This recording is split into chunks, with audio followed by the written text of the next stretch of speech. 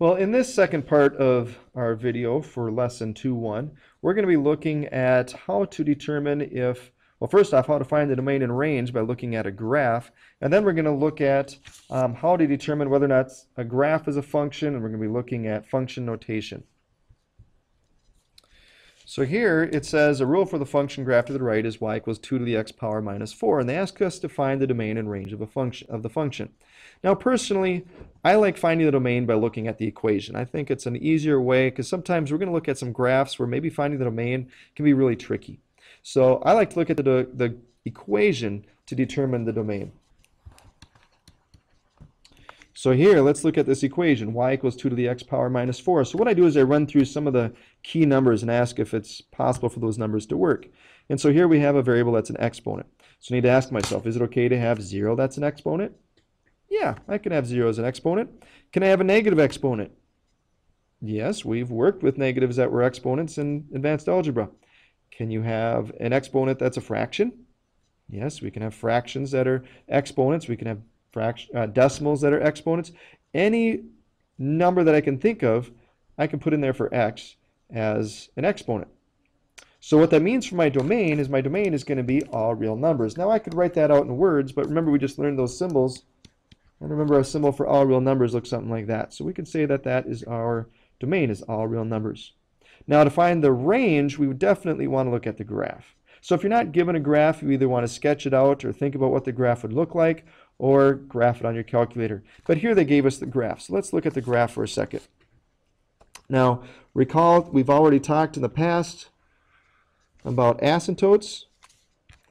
That's what's going on here. This is what we would call an asymptote at where y is negative 4. Because what that means is that blue line is going to get really, really, really close to that red line, but it's not actually going to ever touch it. The reason why is we're never going to have an answer of negative 4 for y. Because if you look at your equation, there's nothing I could put in for x that would get rid of the 2. You might think, well, what about 0? Well, 2 to the 0 power is 1. It's not 0. There's no exponent I could apply to 2 to get exactly 0. I could make it really, really small to be a really small decimal, but not ever 0.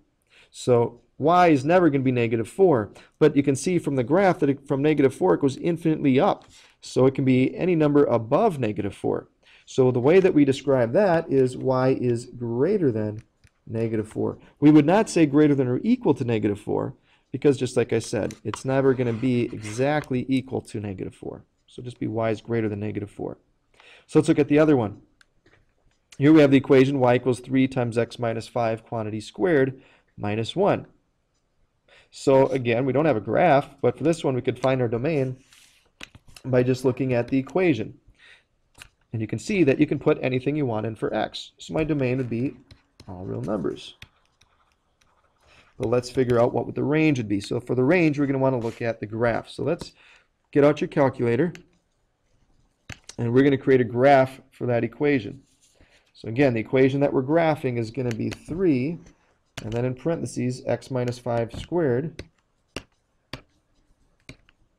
And then it's going to be minus 1. Hit enter, and here's your graph.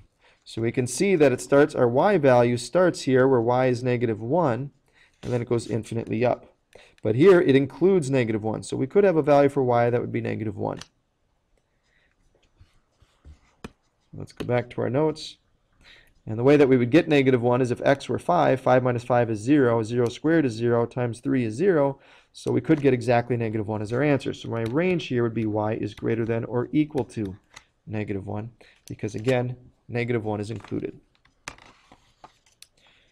Let's talk now about the vertical line test. Sometimes we're going to be looking at graphs and we want to determine if they're functions or not. So the way that we do that is what's called the vertical line test. Basically all that means is that we're going to draw a vertical line, and if anywhere on that graph, if that vertical line touches that graph at only one point, it is a function, like the graph on the left here. But the graph on the right, if I draw a vertical line there, you can clearly see that it's going to go through 2 points, so the graph on the right is not a function. Now, if it is a function, there's a special way that we write it using function notation. Now, we could use, when we refer to things using function notation, we name the function any single letter that we want. Now, the most common ones are F or G. Sometimes they'll also use H. Or if we're dealing with a story problem, dealing with a car's speed, for example, maybe you use C for the name of the function. Or if we're dealing with temperature, maybe use T for temperature for the name of your function. But when we write it in function notation, we see this, f of x, and that's how we read it. When you see that f and then in parentheses x, you read it as f of x. Now, what's in parentheses, we call that the argument. Now, I'm not used to calling it argument. In the past, I've always seen it referred to as the input. So personally, I prefer to use the word input over the word argument. Maybe it's just because I like to avoid confrontation. I'm sorry, lame joke. But anyhow, the idea here is that whatever's in parentheses, that identifies the independent variable. It's very important. Whatever is in parentheses in function notation identifies for us the independent variable. Now that whole chunk, f of x, that represents the value of the function or the output of the function. So let's look at some situations involving function notation. By the way, we're not going to do this on the CAS. There's a way to just plug it in and have the CAS do a bunch of stuff for you. But here we're just going to use our calculators just as normal calculators. So we're going to evaluate. Now that's another word to be familiar with, evaluate. Evaluate, all that means is that if you see that phrase, it just means we're going to plug in a number, put it into your equation, and get an answer. It's a lot easier just to say evaluate. So that's what we're going to do here. We're going to evaluate this function for f of 5, meaning my input is going to be 5. So I'm going to put 5 in for x.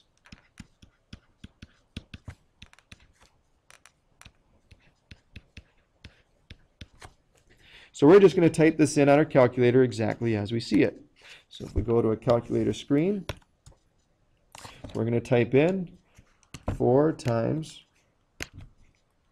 1/2. So you can do 1 divided by 2 in parentheses.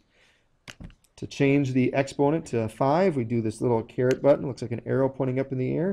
And type in 5. Hit enter. We get 0.125, or maybe your calculator left it as a fraction as 1/8.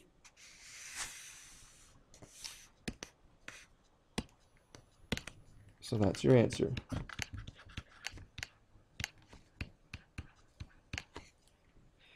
Here's a good question. Does f of negative 2 plus 3, is that the same as f of negative 2 plus f of 3?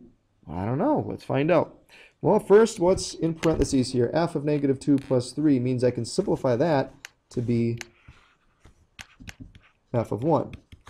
So this we could do without our calculator, because we're just going to take 4 times 1/2 to the first power. Well, 1/2 to the first power is 1/2, and half of 4 is 2.